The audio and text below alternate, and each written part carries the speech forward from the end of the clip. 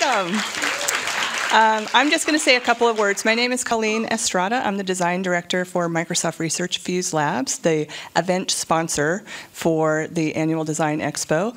On stage with me is our trusty MC, Melissa Quintanilla. She's the design director and founder of Dupla Studios, a Seattle-based ad agency, and formerly of My Studio and Microsoft Research.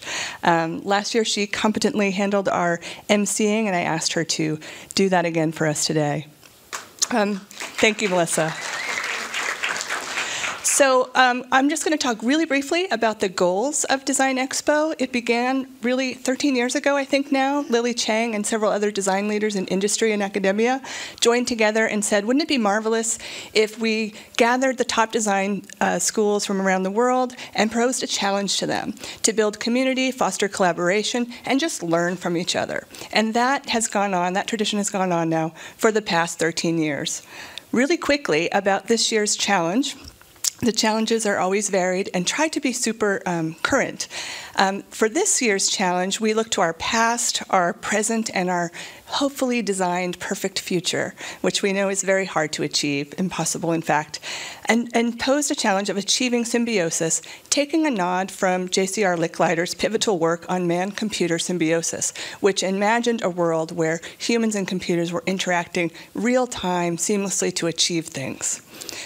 We looked to our present and determined that, wow, this is the last year, a plethora of chatty bots were emerging and personal agent services that were doing all manner of things for us, often being driven, the commanding interface being the CUI, the Conversational User Interface, or the CUI combined with the GUI.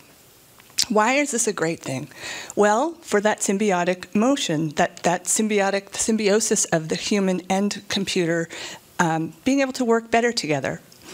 Now, we think that with the CUI, the GUI, and all the pervasive user agents, there will be new types of computing experiences that we can design, and that's where we pose the challenge. So that's the brief background on the challenge. You will see the 9 student presentations from everything from the practical and plausible to the perfectly provocative coming up. So it's a great show. Melissa is going to handle the rest of the process and management of the program for you. Thank you, Colleen.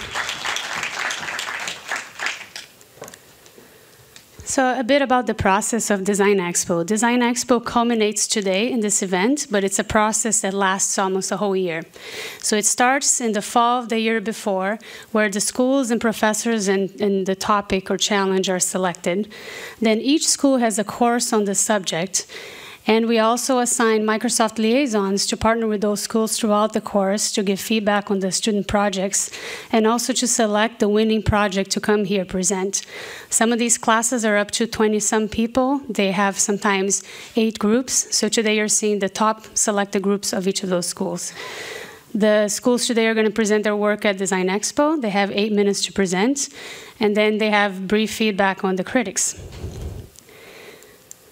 And the critics today are, we have Lisa Strassfeld. Lisa is an information architect and data visualization entrepreneur.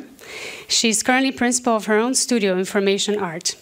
Since last year, she's been acting global creative director of the Gallup organization. And prior to Gallup, she spent 3 years at Bloomberg, where she built and led their first data visualization team. Prior to Bloomberg, Lisa was partner at Pentagram, one of the top design consultancies in the world, for almost 10 years. She left Pentagram to launch Major League Politics, a startup that measures and visualizes government activity with the goal of entertainment. She has received the 2010 National Design Award for Interaction Design. She holds 4 patents related to user interfaces.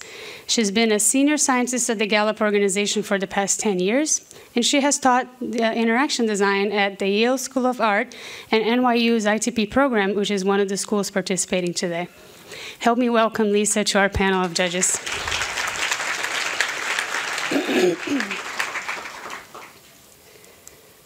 Next up, we have Cliff Kwong, first-time critic at Design Expo. Welcome, Cliff.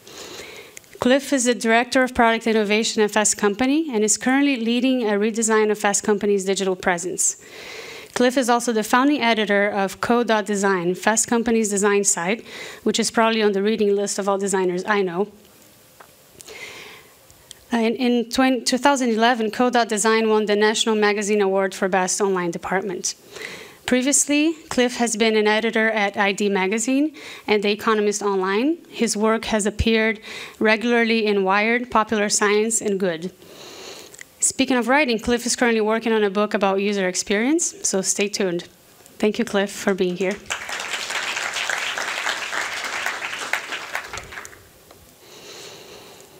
Next up, we have Bill Buxton.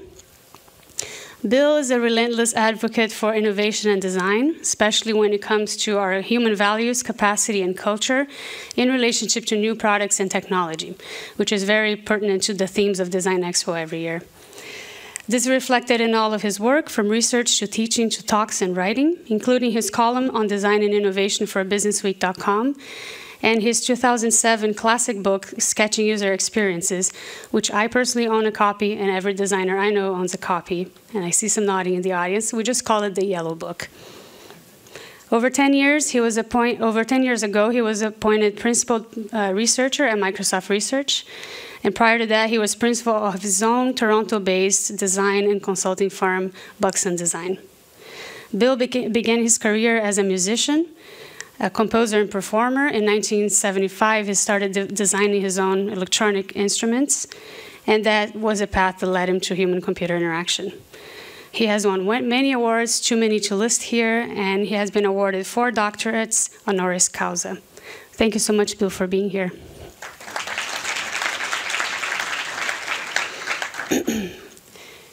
Our fourth critic today is Rob Gerling. Rob is the co-founder of Artifact, a technology product design company based in Seattle. Artifact was founded in 2006, so it's been offering amazing designs and inspiration to all of us for the past 10 years. Thank you, Rob. His career started at Apple after winning the 1991 and 1992 Apple Student Interface Design Competition for concepts around mobile and personal computing. Rob then spent 10 years right here at Microsoft, obtaining several patents and making significant contributions to Microsoft Office, Microsoft Games, and later becoming design manager for UI, brand, and UX for Windows XP. Rob left Microsoft in 2002 and has worked as a senior interaction designer for IDEO, another top design consultancy in the world. And prior to co-founding Artifact, Rob worked for Sony Computer Entertainment of America as a lead game designer. Thank you, Rob, for being here again.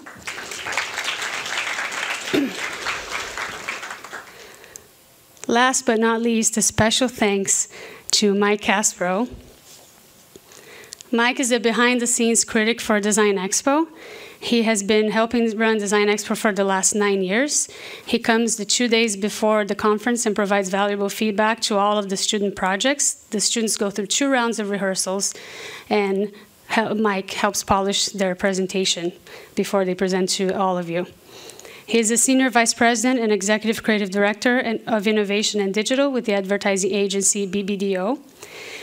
He is more a family man than a madman. He lives in Toronto and apologizes for Justin Bieber, but not Drake. Thanks, Mike, for being here.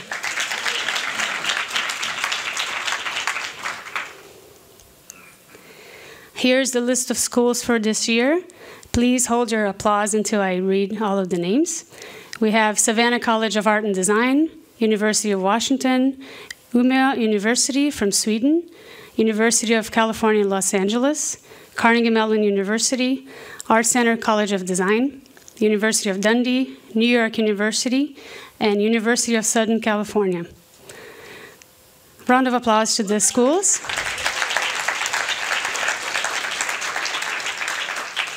We are ready to dive right in.